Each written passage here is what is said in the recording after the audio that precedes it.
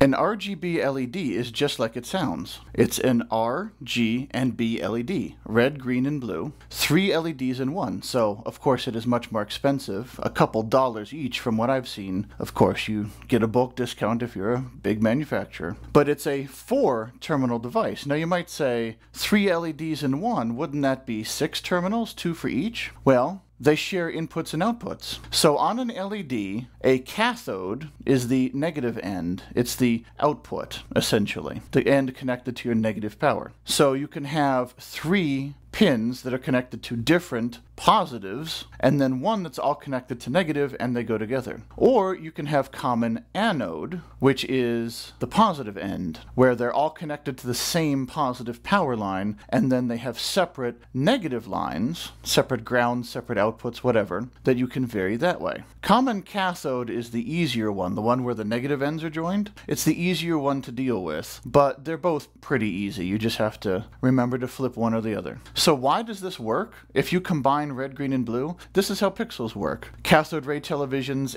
LED televisions, all your devices for decades and decades have used this technology. On a cathode ray tube television, back in my day, you would have groups of red, green, and blue phosphors that are on the screen. Phosphors are something that glow briefly, super briefly, for about a 60th of a second, in fact, when they are hit with an electron gun, and the electron gun goes like a typewriter, lighting up different phosphors in different amounts to make different strengths of light. And then, of course, you're not standing right at the television. If you were to look up at the television, you could see individual of those phosphors, but, you know, you're sitting back on your couch or whatever, and they're all blurred together, and it works nice. And everything now, your phone screen, computer screen, laptop screen, all of it works the same way. You've got red, green, and blue components. Some advanced devices could also have additional special colors, the same way that a printer, when you're on paper, it actually uses cyan, magenta, and yellow to combine colors, but they also use black, because if you mix cyan, magenta, and yellow, they don't make a perfect black, so you also have black ink because black is pretty common. So you could do the same thing. You could have red, green, and blue phosphors in a display screen, and then you could have another one that's just white, that helps, you know, with the brightness control. But generally it's just RGB, and your colors are represented in software as red, green, and blue. They're called channels, one channel for each, sort of like water channels where you're shoving things down, the water's flowing down the channel, like that. So red, green, and blue. And they're all separate electrically. They have one pin connected, but you can operate them separately. And of course we can do it with potentiometers and all this other stuff, but we're going to go ahead and do it with the Arduino, because it's not very instructional to do it manually when you're never going to do that. You're not going to buy an RGB LED and set it to one specific color with trim pots and leave it there. That's way too much money. And unless it's something like a specially colored nightlight, you're probably not going to just have a bunch of knobs that people can turn to change the color of an LED. So computer control, where this is an indicator light, or it's part of some sort of fancy display, is what you're actually going to do with it. And also you might say, well, if it's physically 3 LEDs, how do they combine to form the color in this package? This is a lot bigger than a phosphor on a television. You're right.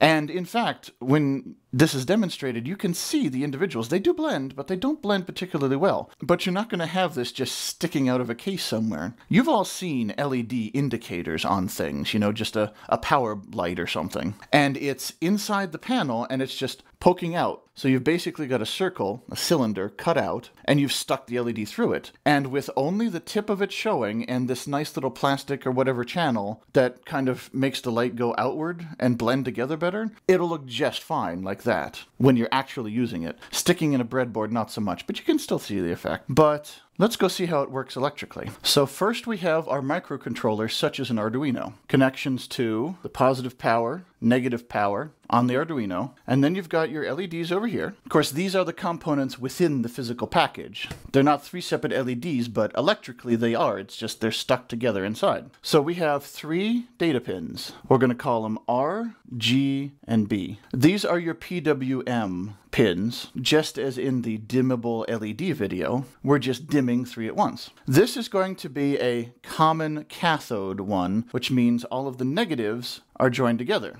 In fact, let me draw it this way. So all of the negative pins are joined together, goes around to the negative Arduino power. And then the positives are from these control pins. And it works the same way. You're not actually getting different voltages out of these, you're turning them on and off rapidly, such as 500 times a second, with a PWM duty cycle. So this positive power is being directly connected to these on or off, going to ground. There's no variation there. It's just how often, overall, on average, it's on versus how often it's off. And this is the easiest one for this reason. But I've forgotten something. We also need resistors. We need to make sure that we have current control. And again, it does not matter whether the resistor is before or after the LED in a series portion of the circuit. Because of Kirchhoff's laws again. It's just a sum of voltage drops. It doesn't matter which order they're in. I would put the resistors first because again, that just feels good to me if we pretend that conventional current is normal, but it actually doesn't matter. Now, if you had a resistor down here, it would matter, but then it wouldn't be in the series portion. It would be connected to all three, obviously. So what we have here is 3 LEDs and 3 resistors. Now,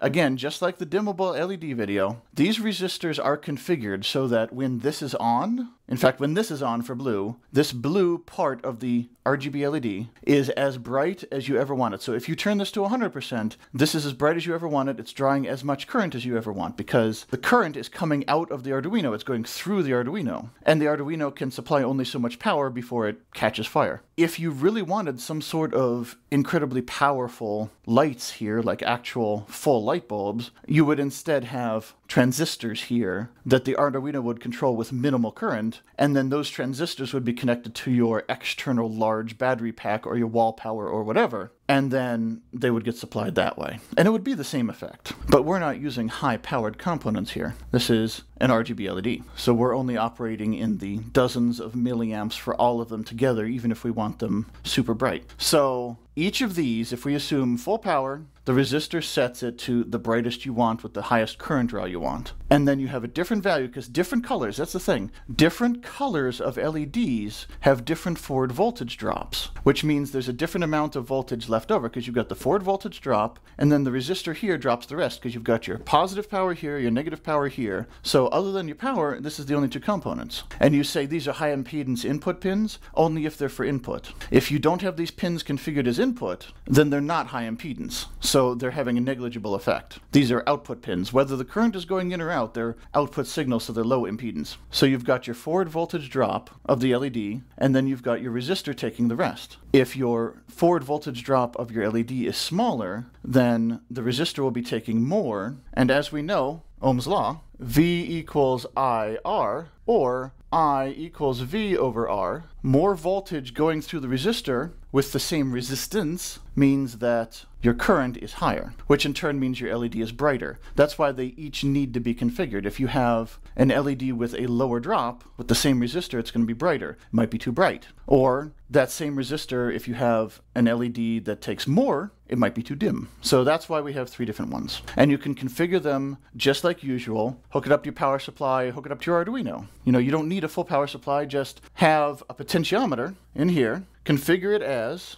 a variable resistor, so in one end, out the wiper, so not across, not as a voltage divider, but just a variable resistor, and then just tell your Arduino to turn it on and leave it on. Make sure that your potentiometer is turned up first, so that you don't get a brief surge of high current, and then just turn your potentiometer down until it's as bright as you want. And then you, of course, use 3 potentiometers and tune it until, like, the white is as bright as you want the white. So it's really not particularly difficult to set up. So as I said, just like the dimmable LED video, you turn on and off this, and if it's on, let's say, 75% of the time, then you get about 75% brightness. Remembering that our vision is logarithmic, but you see what I mean. It's 75% of the photon generation. So that's why it's easiest. You hook it up, it's intuitive the way you code it, and there you go. So what about the common anode? Because this is the cathode, and this is the anode, which sounds backwards to me, but it's just how the words work. What happens if you have common anode LEDs? A common anode RGB LED. It's actually fairly similar. You hook it up like this. I'm just doing it this orientation because it fits on the board. I'll get out of the way in a minute. So your common anode, the positive end, you actually connect positive power together to each of these ends through their resistors, which serve the same purpose, and then you connect their outputs, as it were, to the pins. And that is a common anode setup. Now, you might say you're putting power into the microcontroller through the pins. Isn't that weird? Well, it can seem weird. The Arduino, or the chip the Arduino uses, rather, and a lot of microcontrollers, in fact, are designed for this. In fact, they can usually sink, as in send to the ground, more current in than out. So you might only safely be able to put out, for some random microcontroller, 10 milliamps out an input pin, but 100 milliamps in an input pin. Those numbers are random. But the point is, sometimes you can actually send more in than out.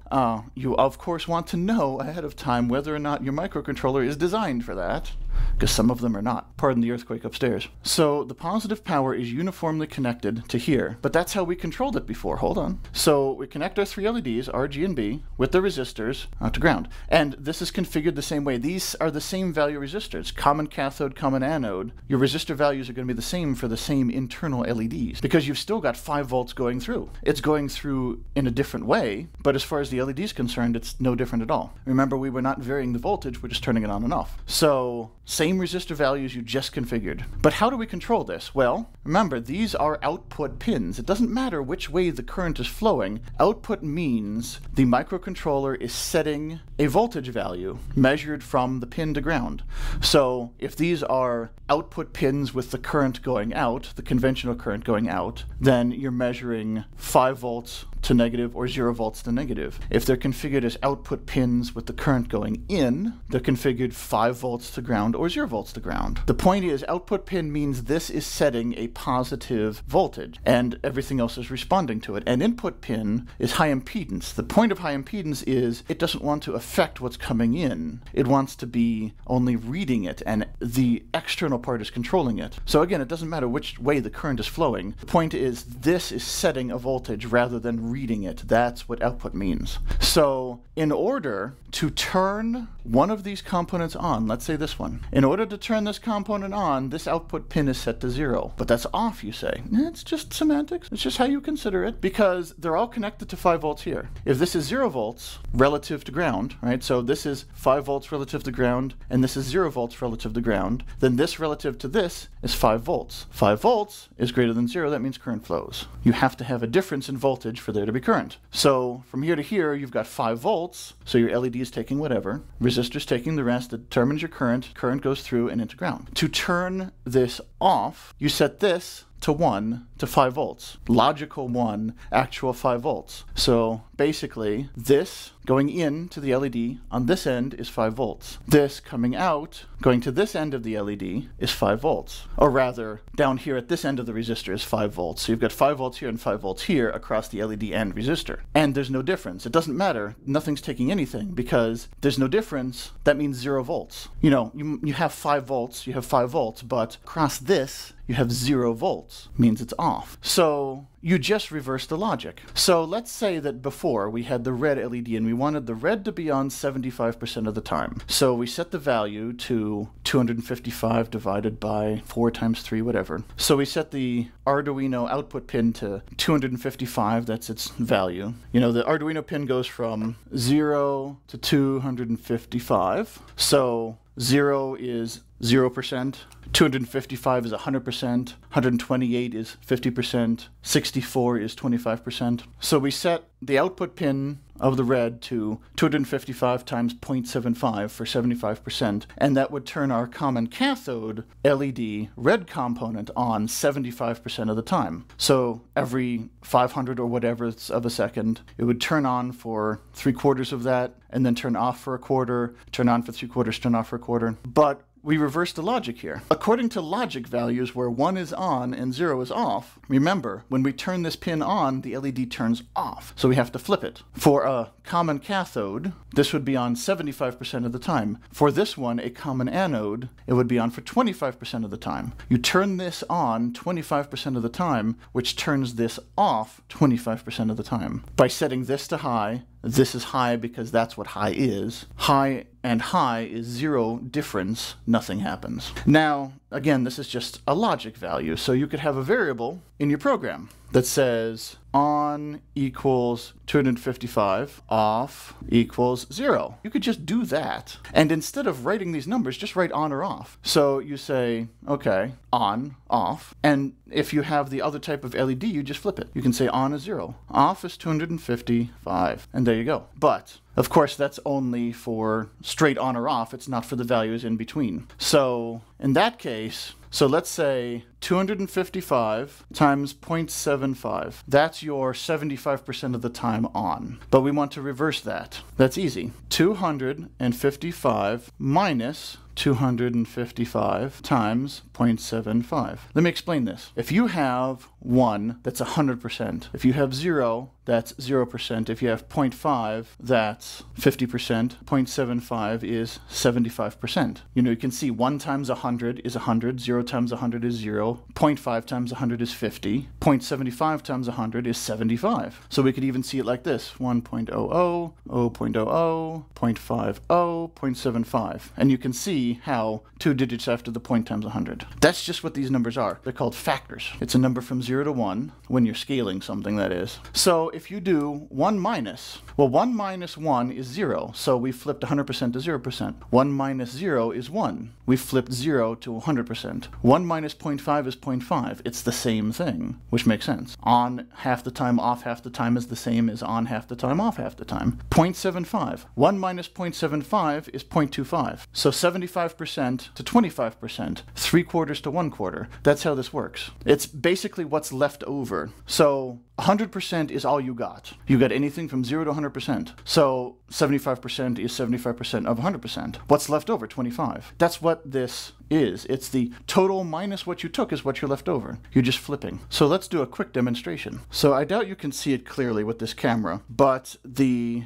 RGB LED has a flat side, the same as regular LEDs do, and usually the longer pin indicates the positive and the flat side indicates the negative. That'll be the shorter pin. This one has 4 pins and they're all 4 different lengths. As it turns out, this is a common cathode. The negatives are joined. The longest pin is the negative one. You could consider that the common one. And then the flat end is 2 away. Basically, it's confusing. Look at your spec sheet, but if you don't have a spec sheet, it's easy enough. Stick it in your breadboard, and just remember which end was the longest one. So get your power supply. Again, this can be your Arduino. Your Arduino will supply this power if you want. You can also use batteries. You can use the diode test mode on your multimeter if it's a good one. Usually those diode test modes are meant for regular diodes, not LEDs, but they sometimes work. But in this case, let's put the positive and negative power in. We're using an Arduino, so we're setting it to 5 volts. So I will connect positive, actually no, I will connect the negative because this is the negative joined. And I'm going to connect it to pin 1, just whichever one you decide to call 1. Then we have the positive. This is what's coming from the Arduino, which I will connect to pin 2, which, spoiler, is actually the negative end. Now again,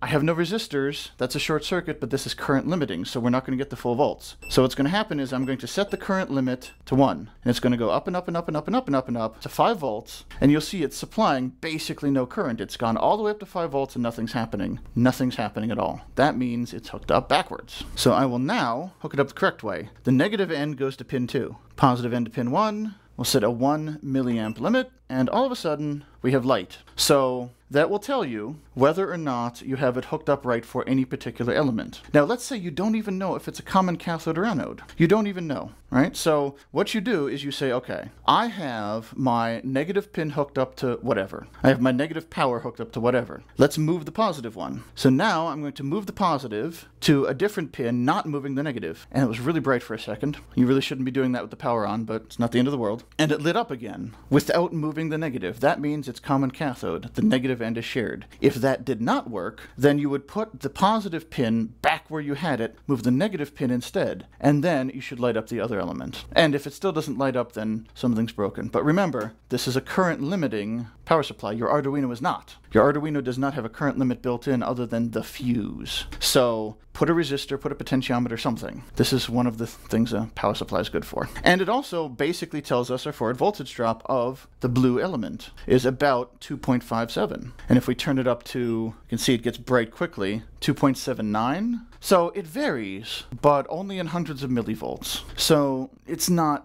that major to worry about. So let's set a goal of 5 amps. Milliamps, oh boy. So let's say blue. So this will be a total of 15 milliamps when everything's on. We'll say blue equals 2.72. So that is our forward voltage drop at 5 milliamps for this blue component. Let's turn it down. Let's move back to the red. Turn it up to, let's say 5. Looks pretty bright. Let's say that's bright enough. So we'll say red equals 1.84. Turn down. And we'll put it on the last pin, set it to 5. That was apparently the blue, so, oops. So actually the next pin over, turn down please, thank you. Oh, my poor eye. Blinded by the light, revved up in the night. So now we'll turn it up to 5, and we can see there's the green. So you'd really want to test this with all of them connected, make sure white looks white and so forth, but this is good enough. So 2.57, G equals 2.57, and we're now done with that. So we have our voltage goals for when it's fully on, and we have our current goals for when it's fully on. So we can figure out the resistance we need. 5 volts minus whatever for the component divided by the current that we want for that component equals the resistor to put in. So let's do that calculation. So first of all, our blue was 2.72 voltage drop, so 5 minus 2.72 is 2.28. 5 minus 1.84 for the red is 3.16. This is how much voltage the resistor will drop. 5 minus 2.57 for the green is 2.43. Let me make a note that blue was pin, we'll say 3, red was 1, and green was 2 of the color pins. So now we divide all of those by 5 milliamps, which is 0.001 amps. So 2.28 for the blue divided by 0.001 comes out to 2280. So blue gets a 2.28 K ohm resistor. Red is 3.16 divided by 0.001. That gets a 3.159 K resistor. And green is 2.43 divided by 0.001. Gets a 2.430 K ohm resistor. So we look at our values and we see blue. Blue wants a 2.28 K ohm resistor. Well, we've got a 2.2 right there. Green wants a 2.4. Well, we've got 2.2 and 2.7. Green was a little dim, so we'll just go ahead and go with 2.2. That'll be fine. And I'm glad that all of my components, like my laptop and camera and phone, are battery powered because I just heard thunder. But then again, the overhead light would go off, so we'd be operating by laptop light. But anyway, we're going to err on the side of low to give it a little more current and brighten it up. The red wants a 3.1K. Well, we've got a 3.3K or a 2.7K. So we're going to go ahead and go with the 3.3K. We could go with 2.7 because the red was also a little dim, but that's a pretty big difference. So this is how we decide on resistor values based on what we have. So I'm going to reorder these red, green, blue for my own sanity. So the red one was getting a 3.3. So we'll do that one at the top here. And then the green and blue are both getting 2.2s. So the red is going to be the weakest one because it has the lowest forward voltage drop and the highest resistor, in fact, for the same reason. So this is going to be, you might say, cooler light, less red. And so then we've got one for the green and one for the blue. So now we'll hook up the resistors. So this resistor is connected to the first pin, which is red, then connect to green, which is the third pin, color pin 2, actual pin 3. The third one is going to the blue, which is over here. The output, the common cathode, is connected to the negative power rail. And then we're going to have 3 different connections from the Arduino to these pins. Those are the output pins from the Arduino. That is getting very close. I hope I do not have to redo this video due to losing power partway through, but we will muscle on somehow. And I need to clean this doggone table. So we'll put our Arduino over here. You can see that still, although that's not going to matter because the point is to see the RGB LED. So we'll plug the Arduino into the laptop. The laptop will supply power and programming. So I'm going to connect. Again, you have to look at the Arduino and see which pins support PWM. So I'm going to connect on this one, pin 3 is going to go to the R, pin 5 to the G, and pin 6 to the B. Now obviously you are limited in how many output pins you have, so you're not going to hook up a device like this unless it's an incredibly simple one, because Arduino is not that expensive. But if you have the pins to spare, you can certainly do this. But if you are controlling a lot of different LED components and such, you will be using something called a shift register, which allows you to use just a couple pins to control a whole lot of outputs in sequence. But here we go. Oh, and I almost forgot the most important part, actually connecting the power of the Arduino. So the 5 volt is going to be, in fact, I don't need a connection to the 5 volt, because remember, the power, the positive voltage is coming from the output pins. So we'll only connect the ground to the negative, and nothing happens because none of my pins are outputting. Now I need to write a very brief piece of software. What was it, 356? So say new sketch. Again, don't worry about what I'm doing. I will show you the actual computer screen when it's interesting. Right now, I'm just doing this to demonstrate. So pin mode. In fact, I don't need pin mode. Analog output doesn't require that. So I'm just going to do analog write 3, 255. Analog write 5, 255. Analog write 6, 255. So that should set all of them on fully. Upload, and the LED should, once it's done, turn white. And there it is. Now, you might say, that looks blue. Well, like I said, it's the different components. You can see the green is over here, blue's over here, so the red must be up here. But if you have it, and again, actually it looks a little blue, I forgot, because the resistor on the red, too big. We need more red current. So again, you'd use 3 potentiometers and make it look right when it's white. So let's turn down the other two. Let's leave the red high. Let's turn down the green and the blue to 200. Looks a little better. Let's turn them down to half, leaving the red full. There you go, definitely. Now let's turn them to 0 just to confirm that I'm not insane here. And now obviously you can see it's red. So if I turn, let's say, up to 40 on the green and blue, so now it looks, you know, slightly pinkish white. So you can see that the resistor on the red is huge compared to what it should be. So again, it's much easier. Hook it up to 3 potentiometers instead of calculating directly, like I did. Clearly my method is inferior. Hook it up to 3 potentiometers, just dial them until it looks right, then read the potentiometers and pick your nearest ones. So anyway, there you go. That's how it works. If we want to have pure blue with a hint of green, then we could do 255 there, and let's do green is 128. So no red,